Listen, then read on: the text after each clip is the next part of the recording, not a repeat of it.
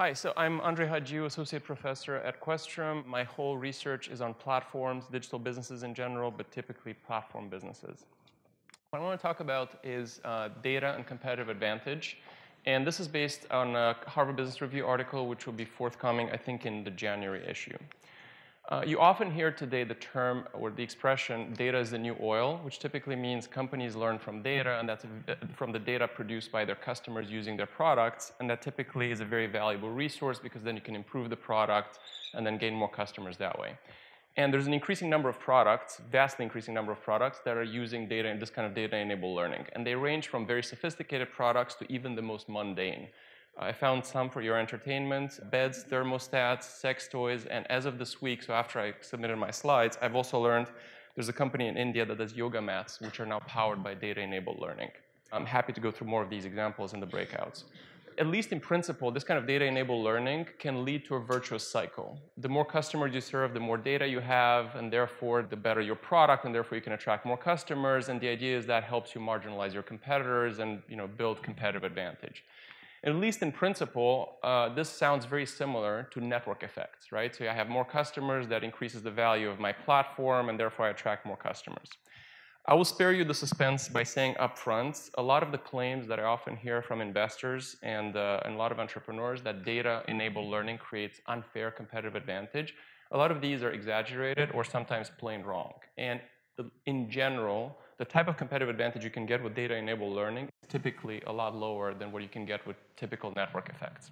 So I'll come back to this later. Now, it's still very important to understand, so given the prevalence of data-enabled learning, under what conditions does it actually lead to competitive advantage? And that's the objective of the talk and of the breakouts that we'll moderate. My co-author and I came up with a list of 7 questions that should be helpful in trying to assess whether data-enabled learning leads to competitive advantage. So I'll go relatively briefly through these questions. I have examples for all these questions. I won't go into the examples. I'll save these for later in the breakouts. First question, pretty obvious, is how much value does learning from data add relative to the standalone value of the product? So maybe I'll explain the first one. If you think of a product like Mobileye, which is driver assistance services, most of the value of that product comes from data-enabled learning. And in this case, it means millions of miles driven under all kinds of road conditions, which make the product really able to, to tell you whether you're departing from your lane or whether there's an obstacle coming up. Contrast this with a company like Netflix. So Netflix certainly learns from its customers' data, and they can give you better recommendations. But if you think about most people, they probably don't decide to subscribe to Netflix based on the quality of the recommendations. You typically decide to subscribe based on the library of movies and of TV shows that they have. So the competitive advantage that Netflix can obtain from data-enabled learning is actually relatively small. It's just not a very important factor there. Second thing is not just the total value of the data-enabled learning, but what also matters is the marginal value. So in other words, how quickly does what you can learn from additional customers dissipate? So in some cases, even though you may have had millions of customers, you're still able to continue learning and add valuable improvements to your product. In other cases, what you can learn from your customers is very quickly exhausted at a very small scale. And in that case, obviously, there's no reason to expect that this will lead to very sustainable positions. There will be a lot of competitors because there's not a lot of advantage in having a large customer base. Very similar, but a little bit different. How quickly does the value or does the relevance of the insights that you can get from the data-enabled learning depreciate? In some cases, the insights that you had 5 or 10 years ago are still relevant today. In other cases, customer preferences change over time. So what you learned from customers even 2 years ago may no longer be relevant today. So you kind of have to start from scratch, which again means competitive advantage that you can get is not as strong as you might hope for.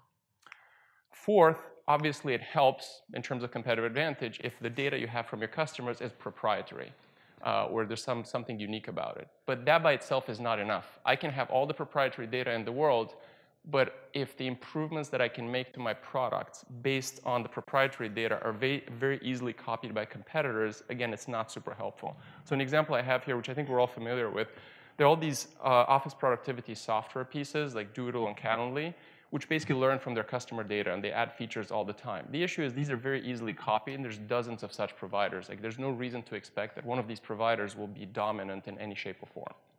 6, does the data that you get from one user help improve the product for that user through personalization, or does it also help improve the product or the service for other users? Now, both of these can be helpful, but there's an important difference. If the only thing you get by extracting data from one user helps to improve the service for the same user, that creates a lot of switching costs. So that's great because you can maintain your customer base. But it's not as helpful in trying to get new customers, which is what you get when learning from some users actually helps a lot of other users. So I like Pandora Internet Radio because I've listened to it for years, and they're able to provide like great recommendations to me. The frustration I have with it, so they're very good at maintaining customers. The frustration I have with it is they're only available in the US. So because it's mostly like within user data-enabled learning, they haven't been able to go abroad, and they've got overtaken by Apple Music and by Spotify. And then finally, and this is a very important one, is the speed at which the insights that you can get from user data can be incorporated into products. So what really matters here is whether a user that is currently deciding whether or not to adopt your product will actually see improvements from the data that comes from their usage and from other future customers. If that's not the case, it's certainly not as, it's not going to be as sustainable or as unassailable a competitive advantage that you would hope. And in particular, I want to come back to the notion of network effects. Data-enabled learning can enable network effects depending on the answer to these last two questions. So the real test here, so a lot of people care about network effects because obviously it creates barriers to entry.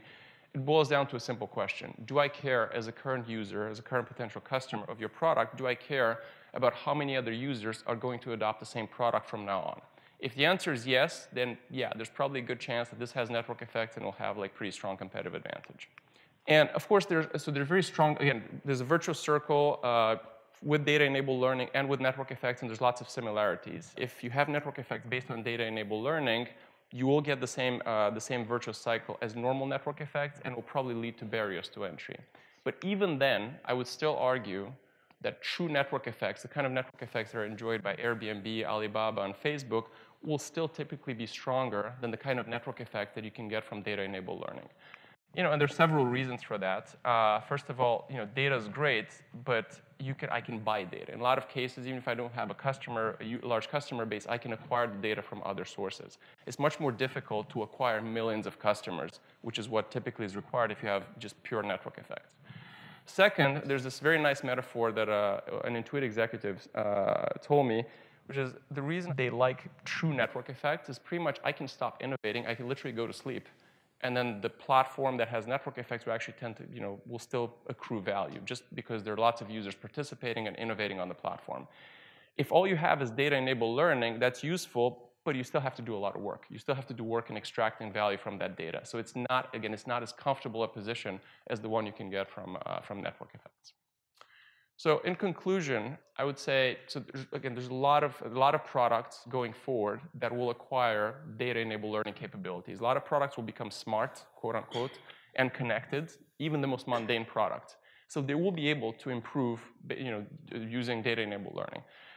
However, that doesn't mean that all these products are somehow, or that their providers are going to magically acquire unassailable competitive positions. And typically, data-enabled learning will probably become table stakes, so everyone should probably do it, but it's not going to necessarily give very strong competitive edges unless all the answers to the 7 questions that I went through is going to be yes. So under those specific conditions, yes, you probably can build relatively sustainable positions. But otherwise, I still think the most valuable and the most powerful companies will still be the ones that are built on regular network effects, so Alibaba, Amazon, Facebook, and so on, augmented by data-enabled learning. Thank you very much.